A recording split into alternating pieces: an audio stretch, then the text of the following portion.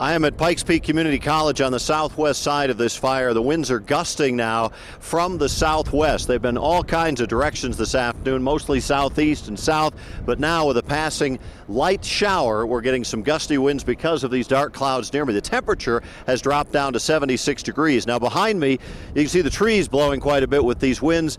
The faint smoke band, it's really kind of diffuse at the present time. We've seen some big plumes of black smoke off and on this afternoon. Probably those were a couple of houses being consumed.